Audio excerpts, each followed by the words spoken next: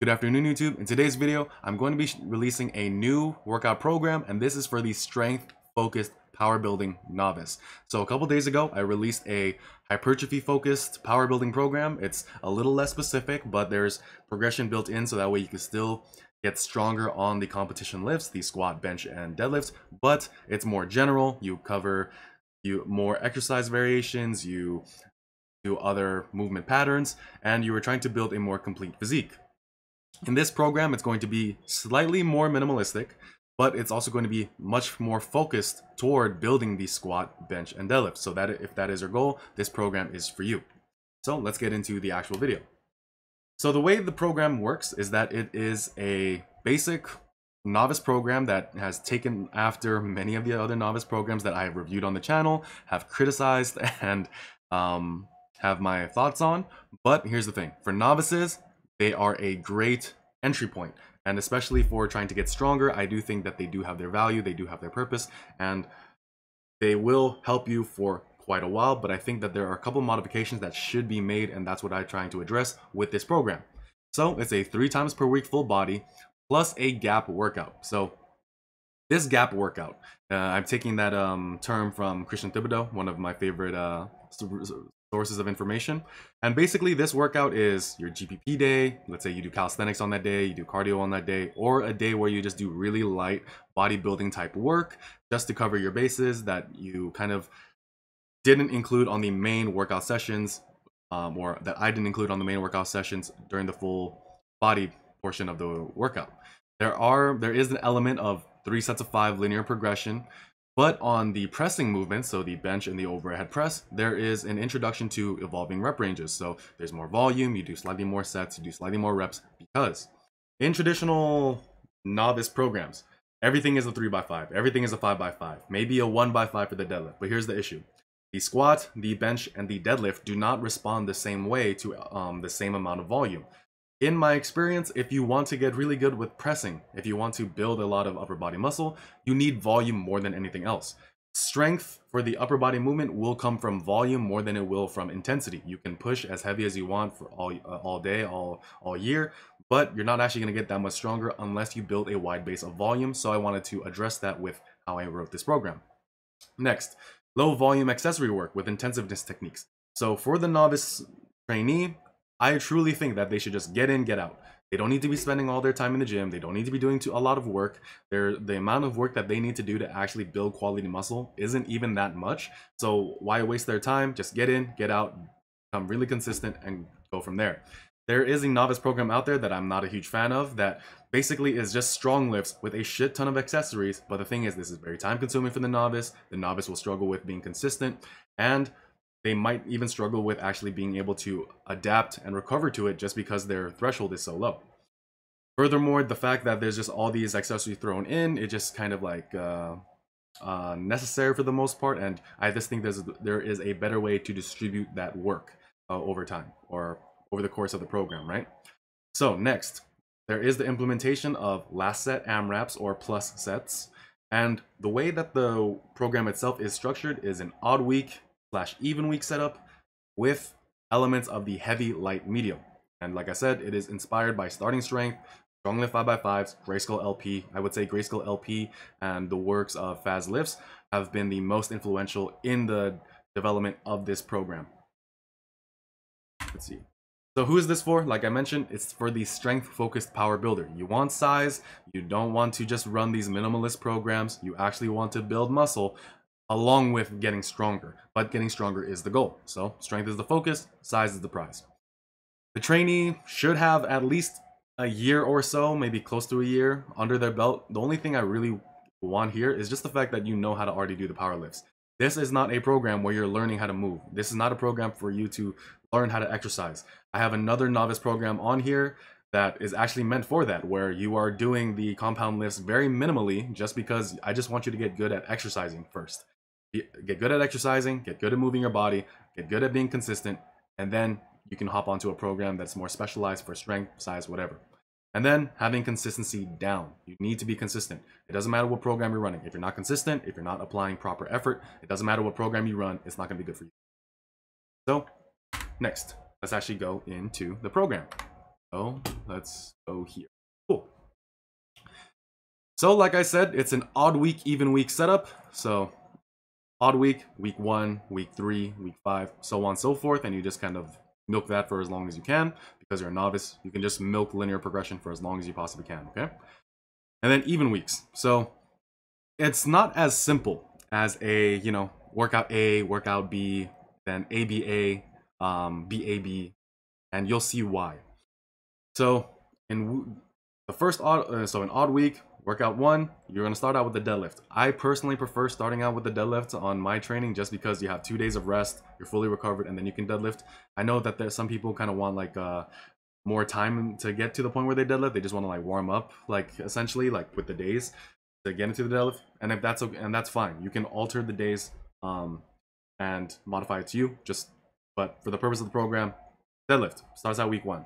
You are going to do a top set of 5. Now, when I say a top set of 5, one thing that's really important is it's not about what you can lift for 5 reps. It's about what you can lift for 5 reps with good form. If your form breaks down, I don't care that you got 5 reps.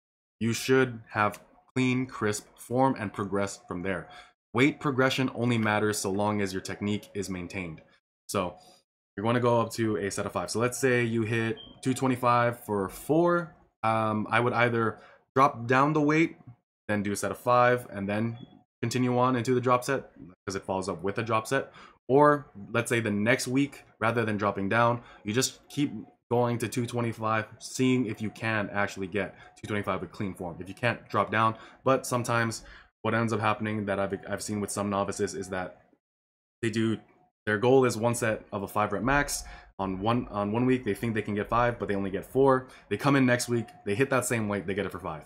That might be the case. If that's not the case, drop down.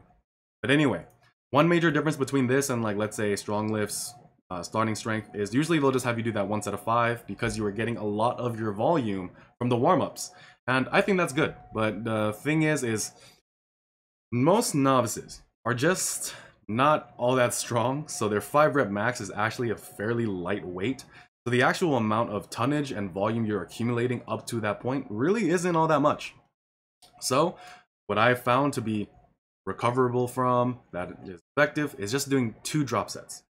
And you're going to aim for 3 to 8 reps. So here I would really recommend a 10 to 20% reduction in load. So honestly, I'm much more on the side of taking a larger drop down, so 20%. So you lighten the load by 20% and you hit 2 sets of 3 to 8. Reason why I choose 3 to 8 is just because it gives you like a wide enough window to actually work through a worthwhile range. It's low enough where you're just getting more reps, but it's also high enough that if you are, if you have more of a strength endurance ability versus, just actually lifting heavy weights, kind of depends, but it allows you to have brackets, because I don't want you going super high rep and I don't want you just hitting singles after you do your 5 reps. So that's why I chose the two sets of 3 to 8, and you can even do a 1 set where you do 10%, 1 set where you do 20%, or you can just do 1 flat percentage reduction and then 2 sets 3 to 8. Next, you're going to go into the bench press, the barbell bench press. So I chose 4 sets of 4 to 6, and then there's also the added plus set. So last set AMRAP. So the reason why I chose this range, right? Mathematically, you are doing 4 sets of 4 or 4 sets of 6. If you were to do 4 sets of 4, that's 16 reps. If you do 4 sets of 6, that's 24 reps. What is this very close to or very similar to? It's very similar to a 3x5 or a 5x5. If it's kind of just 1 rep off on the 5x5 side of things. It's functionally speaking about the same. Now here's the thing between why I kind of prefer this. Because it's 4 sets of 4 or 4 sets of 6, you're pushing a bit closer to failure the more, like if you were to do the 4 sets of 6, because you're going deeper into the set. I know it's not by much, but for a novice it can make a difference. But if you were to do a 4x4, you are doing 4 sets with much cleaner practice with a slightly heavier load. So you're lifting slightly heavier because you have separated things into more sets than 3 sets. You get a little bit more practice, a little bit more touches, and for the purposes of actually building muscle, doing more sets is going to be more beneficial to you. To actually build muscle, I really recommend people try to be around 8 to 12 sets minimum per muscle part per week. So that's like the bottom end of the range as far as like volume goes, and I think this actually works very well for novices. So that's why I kind of prefer this range for the bench press and pushing movements in general versus doing a 3x5. 3x5 is not enough volume in my opinion to build muscle, but doing 4x4, 4x6 is a slight improvement above that, but it's still not too much of a recovery demand for the novice. Then you are going to do a leg press, leg extension, or goblet squat. Choose one. The thing is here, right? So you have your deadlift, you have your bench, you have your squat. Heavy deadlift, moderate bench, because I want you to be more on the volume side of things, and then light leg extension movement. So knee flexion movement, leg pressing, hack squats, leg extensions, goblet squats. A really light variation of your squat. You shouldn't be using a weight anywhere close to your actual squat run 1 rep max. This is really just an exercise for you to get a pump on and to get a little bit more volume toward the quad. So the reason why I prefer this is because in most novice programs where you just squat bench dead, maybe throw in an overhead press and a chin up or a power clean in here and there, I don't really like that, just because it's good, but it also runs the risk of you tiring yourself pretty easily. You might burn out. There's a lot of other issues that are just going to be involved that you can look into the program reviews, and I talk about it more so in there. So here you're just doing 3 sets, 8 to 12, really good for like just a general bodybuilding range. And then optional, you can superset this with calves. You don't have to, but you can. Then you're going to go into vertical pulls or bicep curls. So here I kind of am thinking more along the lines of a lat pull down. Of course, I have a bias toward pull-ups and movements of that nature, but given that this is a novice program, given that you might not be able to do a pull-up, I think that you can either just do like a pull-up progression, superset it with lat pull-downs, or just focus on the lat pull-down, because if you are just tired by all this already, like just do machines because like you're already mentally fatigued, you're running on fumes, you might be running on fumes, so doing lat pull downs will be a bit easier, and you can just finish that out. Now, the reason why the volume recommendation here is so low, you're doing 2 sets, is because you are doing a vertical pull and a horizontal pull, or a horizontal pull every training day. So you're accumulating volume through frequency rather than actually doing a lot of volume per day. So on here, you do a vertical pull, the next day you're going to do a horizontal pull, 2 sets. So, and then you do that 3 times a week, that's 6 sets. So that's a good amount, and with the addition of all the other deadlifting that you're doing, your back should be fine. So here, one thing that I also recommend is that you do after the last set. So you do 2 sets of 8 to 12. After that last set, you are going to do 3 drop sets or myo reps. So one thing I really like to do with my myo reps and how I do them personally is I just do half of whatever I was doing in the set. So let's say I do 2 sets of 8, I'll do 4. I'll keep going until I can't do 4 reps. And I might even increase the weight or something. That's just how I do it, but I don't think that's how it's usually done. But it's just an option, right? But drop sets are another great way to just get more volume in and condense the amount of time that you're in the gym while still getting a lot of work done. Then you go into bicep curls. Here, bias toward barbell or heavy curling. So the reason why it's 2 sets of 6 to 8 is because I do think that the curl is a movement that you can kind of intensify, and rep ranges are representative of intensity. So being 6 to 8, it's a bit lower than usual, so go a bit heavier than usual. And that's day 1. Next we have day 3. So let's say this is Monday, this is Wednesday. You take a rest day, like in between each training day, like you would in any other novice program. Strong lifts, starting strength, gray skull, doesn't matter. Here we're going to do what's very common across them, because I actually think this works fine on the squat, because generally speaking, most novices hate high rep squats, and 3 sets of 5 with the last set AMRAP is actually really good for squats anyway. Like I actually find that to be a more than good enough way to build up your squat. So it's more than sufficient to build strength, more than sufficient to build muscle. It's just enough amount of reps for it to be tolerable, but it allows you to push a little bit more intensity. Just make sure you do that last set AMRAP. Then you're going to do barbell overhead press, 4 sets of 4 to 8. So here, when it says like 4 sets of 4 to 6, 4 sets of 4 to 8, it's going to introduce you to the idea of evolving rep ranges. So let's say you do 4 sets of 8, right? You keep going, you keep adding weight each week. Eventually you get to a point where you can't sustain 4 sets of 8 anymore, drop down to 4 sets of 6. And then you add weight from there, then you go to 4 sets of 4, and then you go from there. That's one option. Or let's say you start on the low end of things. Let's say you start from the bottom up, per se. You do 4 sets of 4, then the next week you do 4 sets of 5, 4 sets of 6, 4 sets of 7, 4 sets of 8, and then go from there. These are just some ideas of how to like implement it. Like that's not the exact way to that I always do evolving rep ranges, but it's just the simplest versions of it. You can choose a weight where you hit a specific weight. So let's say for the overhead press, you're hitting 100 pounds. On the first set, you hit it for 8, then you hit it for 6, then you hit it for 4 and 4. You don't move up and wait until you can do 4 sets of 8. That's another way of going about it. I'll make notes illustrating that in the future. Then you are going to do block pulls or power shrugs. The reason why I mentioned that the heavy, light, medium setup is kind of implemented into this training is because of this. You do a heavy deadlift, right? Then the next day you do a light movement that will contribute to the deadlift. The block pull is much lighter. You're doing 6 to 10 reps, so I want you to stay light with this variation. You shouldn't be anywhere near the numbers you were hitting on the day before. You're really just doing this to get a little bit more practice, a little bit more hypertrophy into the muscles, just so that way it's kind of an investment, so that way the muscles and structures involved in the movement are bigger, and then it allows you to be stronger when you train for strength when you go back to the deadlift day. So block pulls, power shrugs, great options there. Then you're going to do horizontal pulls.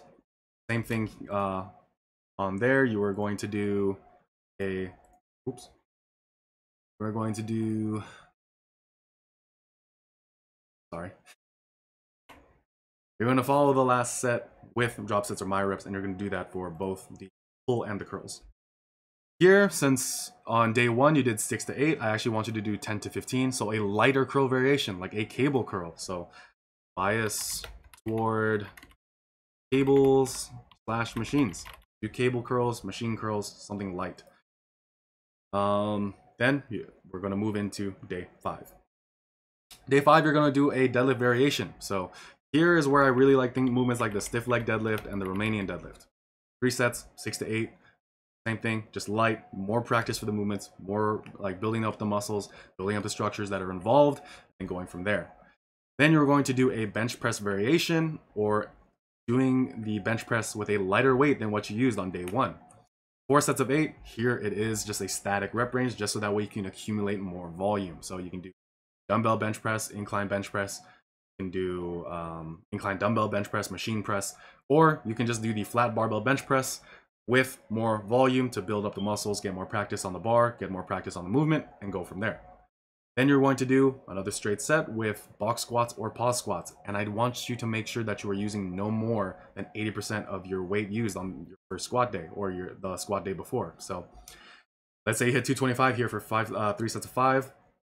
Here, like, you really should just be like around like maybe 135 to 185 range. Like I would kind of stick there. 185 is even kind of pushing it. Like I'm just estimating mathematically. I suck in math though. Then you're going to do vertical pulls. Same thing. You're going to follow this up with drop sets, my reps, and since it's the 8 to 12 rep range, I would bias towards like dumbbells. So bias toward dumbbells. So hammer curls, reverse curls, Zotman curls, these are great options there. So that's the odd week. Now, next you will go into the even week. So even week will start off on the day 3 workout. So it's essentially the day 3 workout all over again. And then I actually made a typo here, so let me correct that. But then here on the, so the typo was I didn't keep the order of how I want you to structure your bicep training intensity properly. I'll make those changes. I think that typo might actually still be in there, so sorry about that. But anyway, day 1 starts off the same as day 3 in the odd week. So I know it's similar to like AB or BAB or something of that nature, right?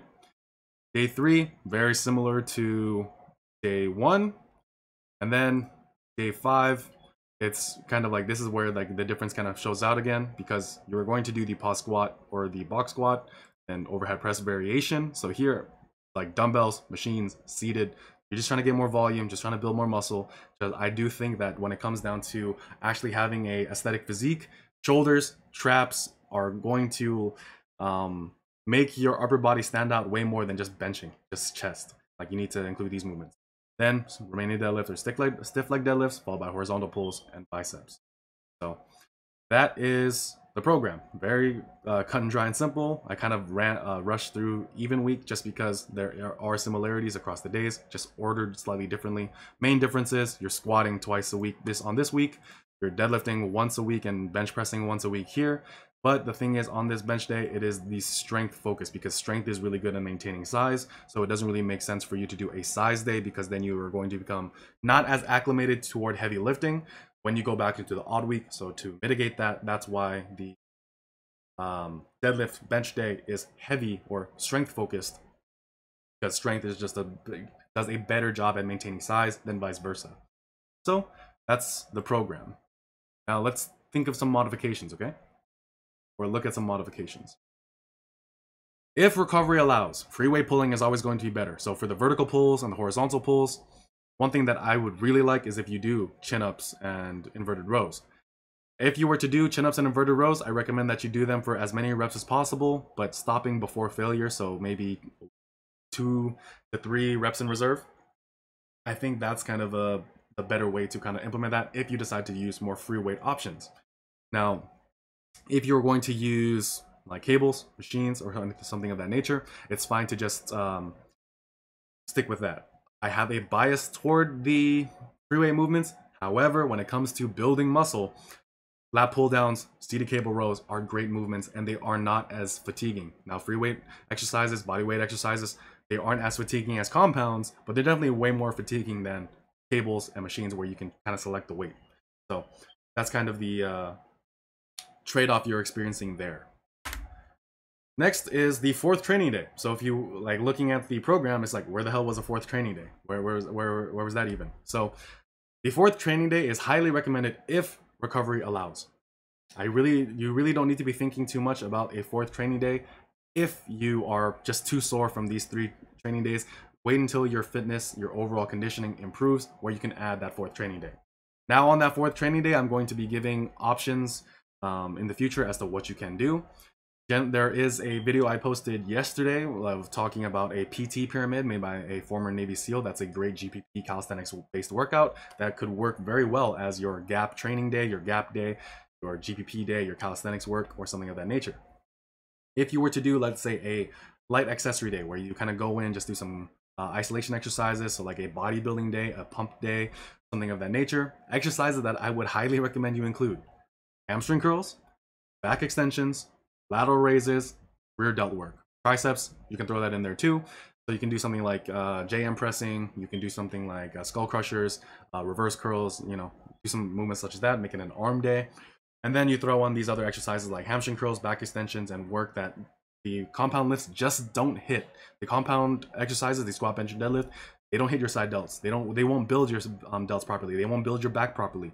It won't keep your legs healthy if all you do is squat and deadlift. You need to throw in these other things. You need to work on the lower back. You need to work on the hamstring in the way that it inserts into the knee, not just the hip. So those are movements that I highly recommend you throw in with this program on that 4th training day. But they can also be done supersetted with the accessory work. So let's say you do a superset of lat pull downs and lateral raises, or lat pull downs and back extensions. If it's convenient enough, hamstring curls and lat pull down. Or you can bring over the dumbbells to the hamstring curl, do dumbbell curls and hamstring curl, bicep curls and hamstring curl. If your gym allows that kind of stuff, that's more than fine. Back extensions and biceps and lateral raises, rear delt work and biceps. There's a bunch of different ways that you can put together some supersets to get in more work.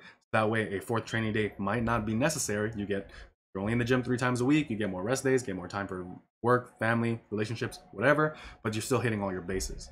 Or if you do want to go into the gym, you can have that 4th training day where you do calisthenics, you do light accessory works, and then you go from there, and your recovery allows, and you're still able to train for strength go on with your merry day. So that is the program. I think, yep, that is the program. Nothing else to say about that. If you have any questions, please let me know. I'd be more than happy to hear your feedback. My name is Karel King, StanStrength.com. Thank you so much for watching, and I hope you have a great day. Have a good one.